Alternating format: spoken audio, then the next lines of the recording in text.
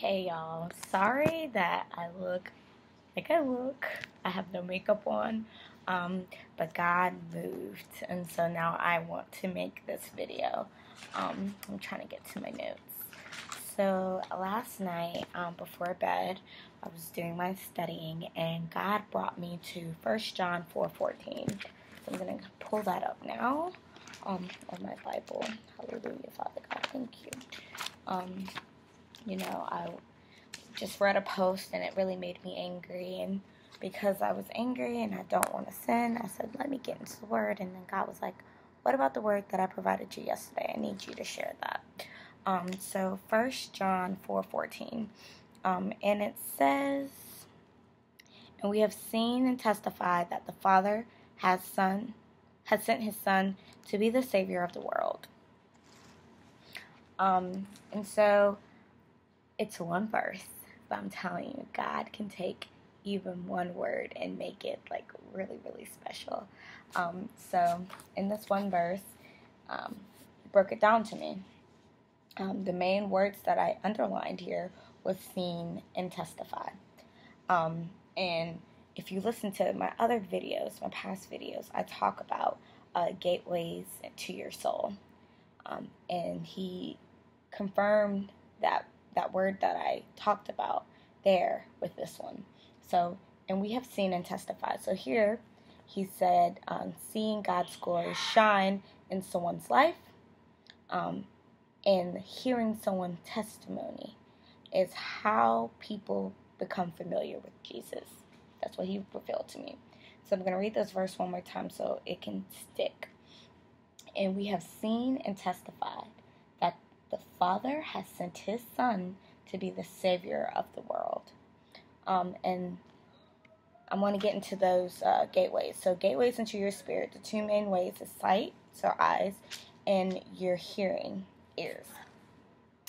And this is important for us to really pay close attention to, because like I was saying in my last post, we're seeing so much and we're hearing so much, and we have to be diligent and aware of what we're looking at and what we're hearing. We need to start asking for that spirit of discernment so God can reveal what he needs to reveal to us. I know this is short and sweet, but it was something I really had to express. Pay attention, guys. God is saying pay attention. Pay attention to what you're hearing and what you're looking at. If it's not right, you need to stop. Okay? This is coming straight from God. This is not coming from justice. It's not coming from me. It's coming from God. God is right now in this time, he is revealing what he wants us to see. But he's also revealing what he doesn't want us to see. It's time for Christians to stop having one foot in and one foot out. One foot in the world, one foot in the gospel. It's time to be a part of the kingdom. If you want to be a part of the kingdom, you need to not only be reading your word, getting that wisdom, getting that understanding, getting that knowledge, being a godly person, loving on your neighbors, but you also need to be paying attention to what you're looking at and what you're listening to, because your spirit is very sensitive. It's something that you need to protect.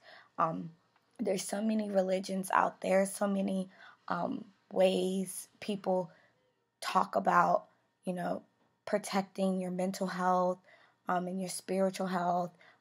Mindfulness comes to mind, and mindfulness is good. But what is important, the key, is watching what you're listening to, what you're seeing. A lot of people think that they're able to look and listen to things because other people can do it. I should be able to do it. That's not always the case. Now, I'm not saying that you can't. No, I am saying that. Yes, I am. Everybody can't do what everybody else is doing. As a Christian, like I was saying earlier, you can't have that one foot out, one foot in. God, right now, a lot of prophets have been talking about it. He's confirmed it with me. I'm going to confirm it for you if you haven't been confirmed. God is closing doors, but God's also sending a wave. It's going to be a wave of people talking about his glory, testifying his glory, and we have seen and we have testified that the Savior is Jesus Christ. That's what's in this book, and that's what's happening now. A lot more people are going to rise up. A lot more people are going to start speaking the truth. And it's time that people who are Christians that know the word, it's time for you to get in alignment with God. So start reading your Bible. Start getting in a relationship with God. Start praying. And you can start very small, you know. I started small, you know. Started with my prayer every day. Then I started listening to sermons on YouTube. And then I started listening to more gospel music. And then I started reading the Bible. You don't have to do it in that order. That's how I did it. That's how I got back reacquainted with my Father. He missed me. I've been running for my calling. I've been called to be a prophet. And he said, it's time. It's time for me to either get with it or get left. And I don't want to get left, and I don't want someone that I love and care about to get left. So I'm coming to you now to say, pay attention to what you're looking at and what you're listening to, because God is revealing everything that we need to know in this hour. Peace and blessings. I love you.